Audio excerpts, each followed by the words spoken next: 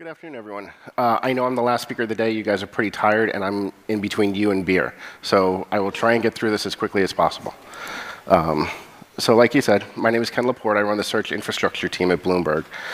Specifically, what we do is we provide search as a service to the rest of the company.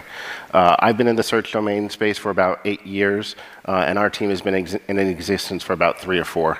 I'm going to talk a little bit about how we got started and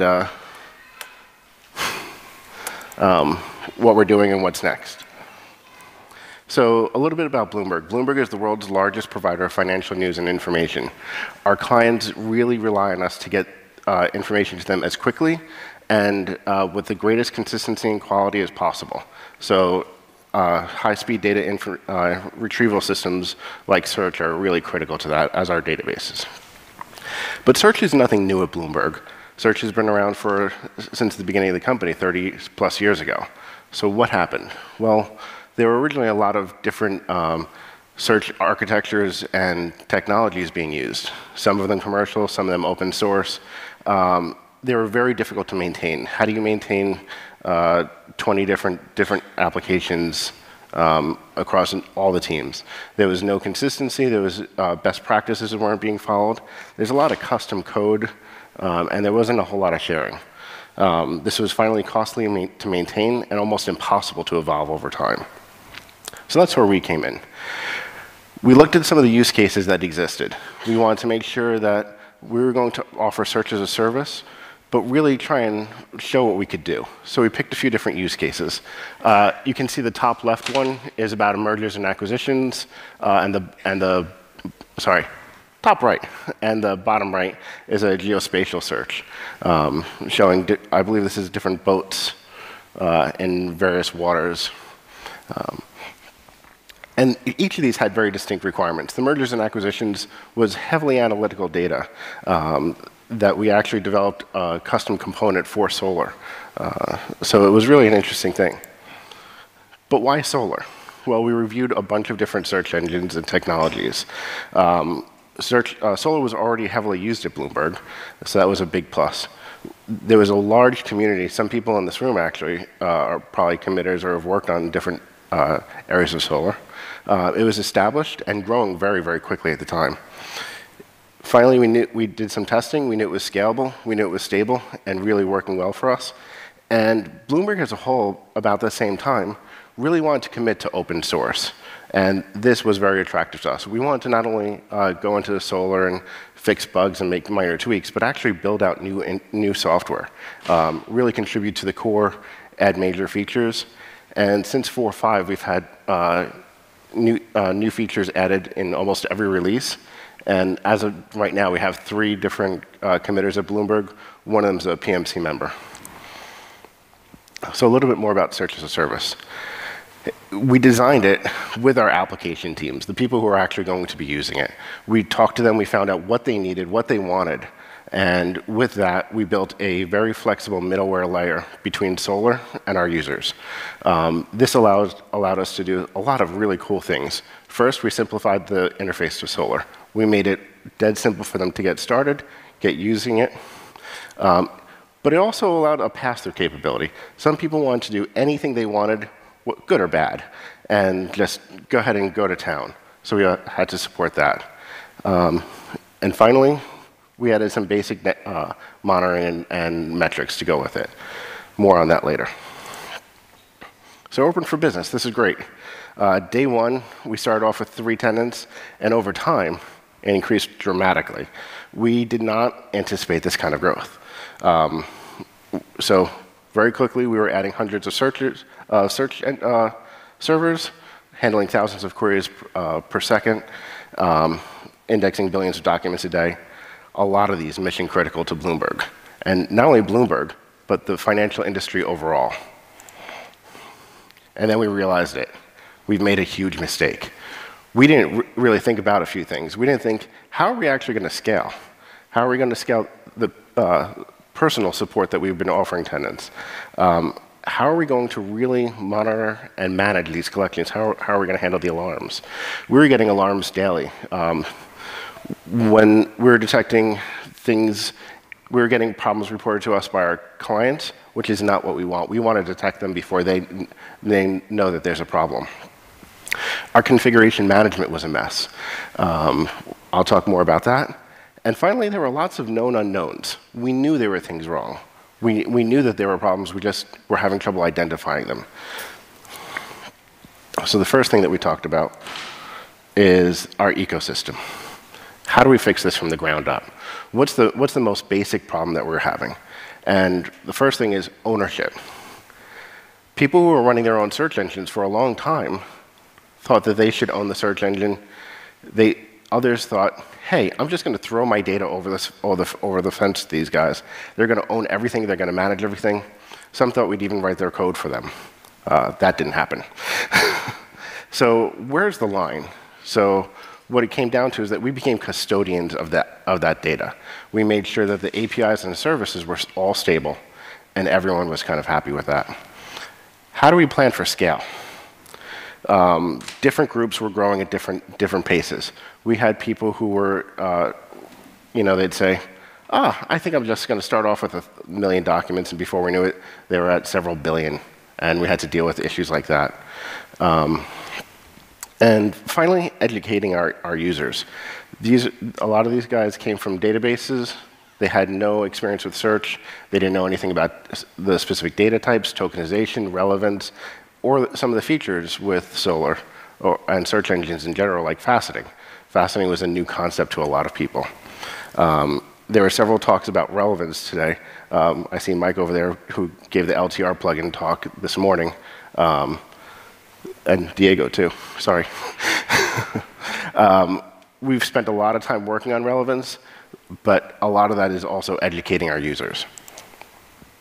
So the first thing that we did to figure this out is we came up with kind of a 4-step approach. The first step is a survey. We actually sit down and talk with everyone who wants to have a collection. We find out exactly what they want. We talk to them about their use cases, whether even a search engine is an appropriate use case for them, how quickly they plan on indexing data, what their queries look like, and we work with them to figure out how best to structure all of that. Next, develop and test. How are they actually going to get this out? How can we make sure that it's stable, reliable? That's my job, to make sure that nobody ever finds an outage. That we find out about it, we fix it before our clients know anything about it. To do that, we help them follow some of the best practices. We developed code samples and that they can use and copy. We wrote really good documentation, and we did other things like we hold regular office hours and have a support chat where people can come ask us questions whenever they want.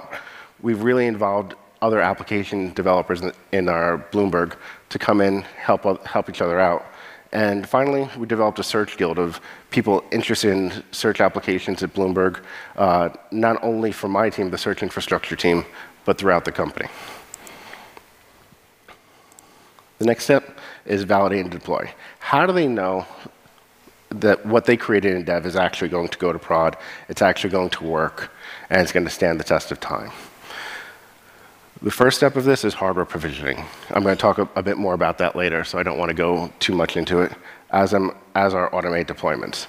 But one of the features that we started offering is hot and cold collections for some people who are interested. The ability is to index to one collection or 2 collections and flip after some quality control checks. This is a very new concept to some people, and they really found it very useful. Next, load testing. Load testing is an incredibly important part to my team as well as to the company. What we want to make sure is whatever load they anticipate, we can not only handle that load, but we can handle that load in a disaster recovery situation. So if a data center is down, we can actually continue to service their client load even at peak. Finally, how do they grow? Some of these collections were created years ago. Features change, requirements change, and they want to, and data changes. So how do you go from, hey, I want to, I have this proof of concept, I'm going to index 1 million documents, and maybe run 1 QPS. How do I grow that up? How do I scale that to 1,000 QPS? How do I scale that to 10 billion documents? And then how do we monitor that? And who controls that monitoring? So Very often we'll find that, hey, this user really knows what they're doing. I want to put him in control of everything. That's going to let him start, stop, deploy, do everything. But with that also comes the ability to turn on alarms, turn them off, and handle those alarms when they come in. Which brings me to monitoring Solr. How do we monitor Solr? First, we have a very large monitoring footprint. It's huge. We have thousands and thousands of Solr instances. The other thing is that, what do you monitor? So there's a number of things. First, looking at cluster state is easy. You look at live nodes, you see what's up. But we're also going deeper. We're actually constantly pinging Solr from different nodes, making sure there's no network issues. We're monitoring the process health. We're making sure that that's running well. And one level down, we run our own hardware, and we're monitoring that ourselves as well. We're taking all of that together to really create a good picture of the state of our system. This caused a problem. All of a sudden, we're monitoring all these things, and we're seeing false alarms. We're seeing, hey, this node went into recovery for 5 seconds 100 times. Why? They weren't feeding anything. They weren't doing anything too special. And we're going to talk about that a little bit in a minute. So I had a cool demo that I wanted to show you guys, but the demo gods did not allow me to do that. So we're going to move on. So we decided that we had to take all those different ways that we were monitoring Solr and put them together to create an aggregate view. These aggregated events really define whether or not there's a problem with our clusters. It also allowed us to do something very interesting. It allowed us to delay alarms, as well as to use that time that the alarming was happening to identify how serious of an alarm something is. You know, if a collection is down for 2 seconds, is that a problem? Or is it a problem in a minute, or 10 minutes, or half an hour? Where that line is, we can define it. And we created two, or I should say Keith, the guy back there, created two really cool tools to help us monitor this. Night Owl, which is the back-end process, monitors all those things in Solr, as well as other applications that we manage, like Zookeeper, some of our own generic services. And Watchtower, which, with Night Owl, allows us to visualize all these things. As you can imagine, with hundreds of servers, how do you visualize these things? It gets very, very tight. There's a lot of information. And we've thought of some very cool ways to kind of collapse views into different racks so that from one screen we can see, OK, everything that I have is good, or hey, here's the problem that I have. This is in addition to automated alarms that go in that let me sleep at night. So some of the things that we found. First, memory issues was a huge, huge problem for us. We're experiencing long garbage collection pauses. A few things that we found, we were making our heaps too big. So we started keeping our heaps really, really small, even for large collections. For high ingest collections, make them even smaller. It really helped us out a lot. Use G1GC as your garbage collector. This improved performance and stability significantly when we switched over. Next, out-of-memory exceptions. Out-of-memory exceptions are almost unavoidable. You know, no matter how good you develop, eventually you're going to run into something like this. So one of the things that we use is the OOM killer. Lets us bring down a process, bring it right back up, and resync and continue on. But we have monitoring and alerting on that. Should we get too many OOMs, or should it interfere with cluster state? We know about it. We can action on it. But most of the OOMs that we found have to deal with users doing sorting, filtering on non-doc value fields. So at the cost of some disk space, we started enabling doc values on a lot of these things. And all of a sudden, we were going from having these issues daily to being a once in a while occurrence. With the garbage collection pauses, we also found that we were having long recovery times. Every time a collection would go into a 15 or 20-second garbage collection pause, it would come back up and then start recovering for an hour. Why? That didn't make a lot of sense to us. After doing a lot of investigation, we found the transaction logs just don't hold enough information. And you can see we created a few different JIRA issues for those. And under high load, it would do a full recovery, a full replication, which really wasn't working for us. There were a few other Solr bugs that we addressed, and with those things, we had some massive stability improvements that we found. Configuration management was the next thing that we decided to tackle. And in fact, this is one of those challenges that we're still working on today. Back at the office, there's 2 guys right now toying away with this. The current process is we take what we want to define as our configuration and what the user defines as their configuration, put them together, and that kind of creates a composite. It allows them to define some things on their own while still allowing us to have control. The problem with that, though, is versioning becomes very, very difficult. There are some changes that you just can't roll back. We experienced this a lot when we moved from Solr 4 to Solr 5, where, hey, we just enabled doc values, and all of a sudden things don't work because some segments have doc values for a particular field, and some don't. Some do and some don't. So it was really good for some simple collections, but once we started doing some more complicated things, the train kind of came off the rails and we needed some help. And finally, when you're merging these different configurations at different times, it's hard to say that, this version is exactly what I'm running in production. That lack of provenance is really problematic for us and for our tenants, because when they say, hey, there was a problem, I deployed, some of my nodes had this configuration, some had that. It was very difficult for us to understand. So we looked at it and we converted it to an SDLC process. We basically said, OK, your configuration is going to start living in a Git repository. We're going to build that repository with Maven and Jenkins. We're going to create artifacts that live in Artifactory. And then we're going to push those artifacts into Zookeeper for Solr's use. This is a process that we're currently automating. But it also allows us to do some very cool things. So it allows us to validate the configurations through static analysis. It allows us to say, I see the change that you're making. This is a good change or this is a known bad change. It also allows us to create unit tests with user-defined data. They can say, here's a sample of my index. Here's 1,000 documents. Here's the change before. Here's the change after. Is this going to work or is this going to break? And the last thing is that we're working on completely automating this. One of our goals for this year is to really take us out of the whole process, empower our users, make it completely self-service for them. Little puppies. One of the other issues that we had is the substantial demand that we weren't ready for. Traditionally, Bloomberg getting new hardware spun up is a very expensive process with long lead times. That wasn't going to be acceptable to us.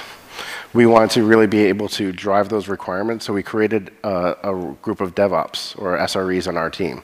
And they actually worked side by side with us to figure out exactly what we needed and how to make it work. It was completely from the ground up. We really streamlined it as much as possible. We used different tools like Vagrant, Jenkins, and then monitor all this with Zabbix, as well as pulling from Artifactory and stuff. The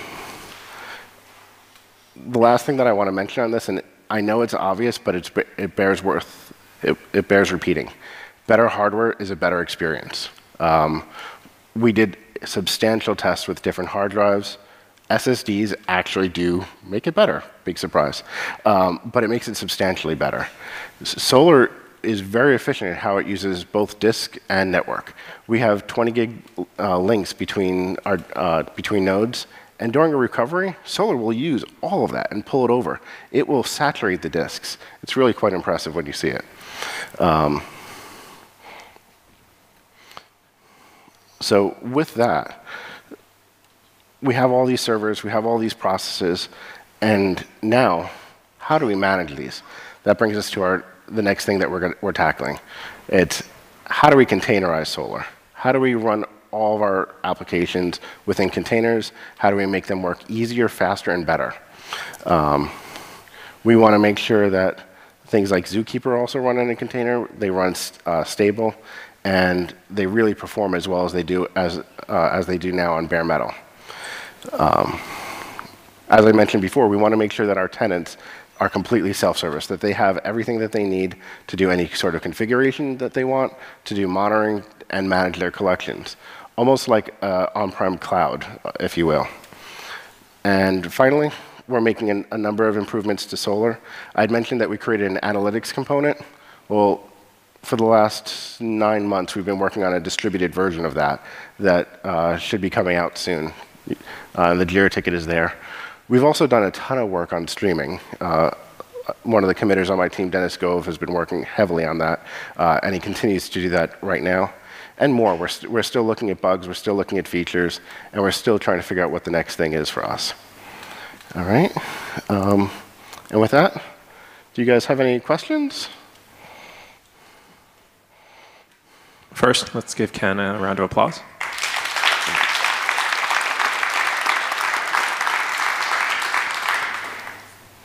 Any questions?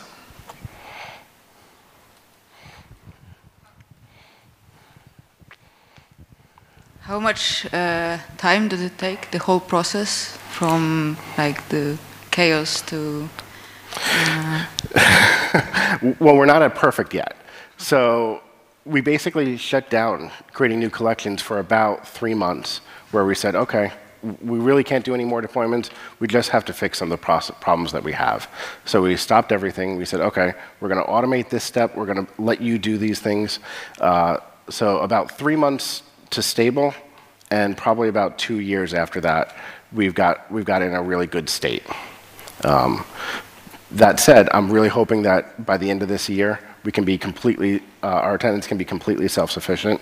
They can go to some display and say, I've purchased these servers. I'm going to spin up, 8 clouds with 12 collections. Here are the configurations.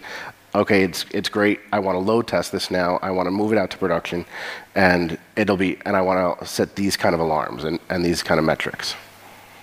Does that answer your question? Yeah. And the team size? That's a great question. Sorry. It started off with 3 people, then was 5. It started off with 3 people for a couple of years, then 5 for a year, and I think it's now up to 8. OK, thank you. Thank you.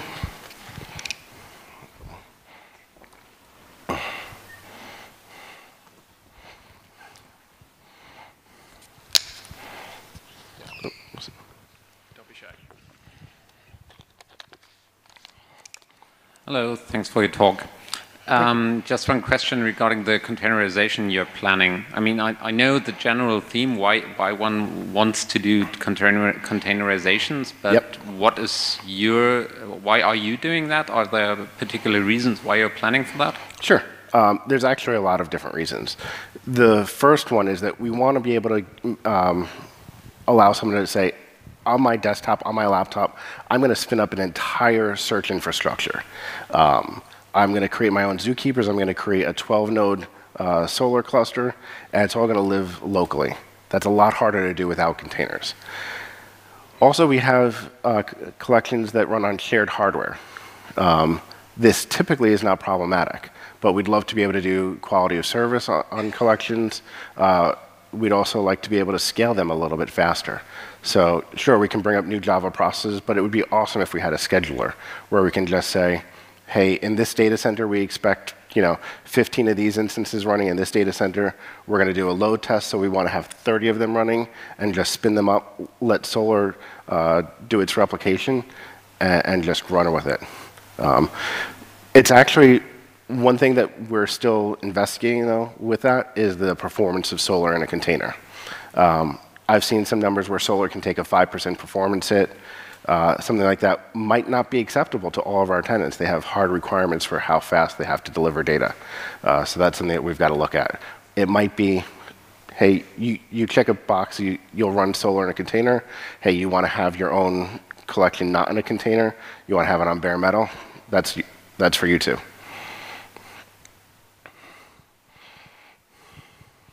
Hi, I have a question about the SREs working with your team. Sure. And I'm wondering how much time it took for them to get familiar with the Solr, or did you look for people already familiar, or would you even say it doesn't matter, they don't care about Solr? They care deeply about Solr. One of them has been on the team for a year and a half, and I think he's the first one that we hired. And although he does care about Solr deeply, he's no expert in it. You know, I will sit with him on a daily basis, and you know, we'll parse out query logs and say, okay, this is why this query was running slow. You know, here's what we do, what we tell the tenants to fix it. So we actually didn't search for a unicorn because, you know, a DevOps and SRE who would, you know, really understood things like Vagrant and as well as search, that sort of thing. I'd rather just teach someone search. I can do that. I'd rather not teach them the more DevOpsy work. Does that answer your question? And that's worked well for you? Yes. I'd rather have, his response was, and that worked well for us. Yes, I think it helps that we have 3 really, really bright guys who I have a lot of faith in, and they have different experiences. One guy really, really gets into the hardware. He's done we've evaluated at least 20 or 30 different types of hard drives, and he's found the perfect hard drive for our use cases. Others are higher up the stack, and one of them is more involved with, hey, let me create an API and a database to track all these servers and what's on what. So from that perspective, that's really worked out.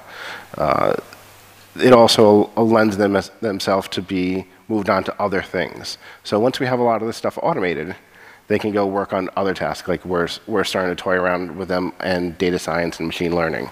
So from that perspective, it's really worked out.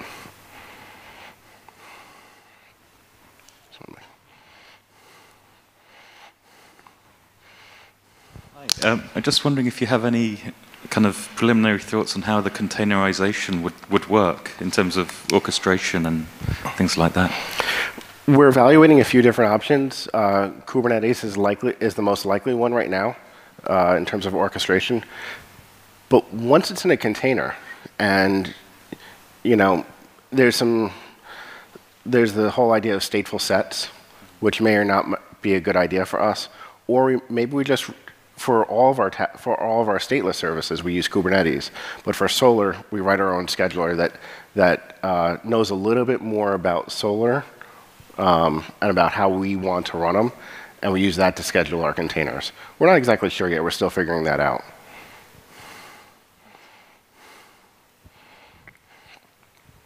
I have a question. Shoot. Yeah, so you are talking about streaming into Solr. Yes. What are you using to do that, and what are the performance considerations for like generating an index that way? So I am not an expert on streaming yet. We have one on our team, Dennis Gove. So as far as the performance, he has told me that he has done some really impressive performance tests, and I've seen the numbers, and they look really, really good. I don't have any of them available to show you right now, but if you want, we can talk after, and I can see if I can dig some up for you. The answer, I think, to your question is it's impressive. The exact answer, I guess, is also it depends. I mean, there's a lot of factors when you're talking about indexing. There's what kind of hardware am I running on? How many nodes do I have in my cluster? How many shards? How am I sharding my cluster? You know, the same sort of considerations that we're doing when you do a single, you know, update request. Cool, thanks. And definitely, I'd like to talk about it afterwards. Sure. Any other questions? All right, let's thank Ken again.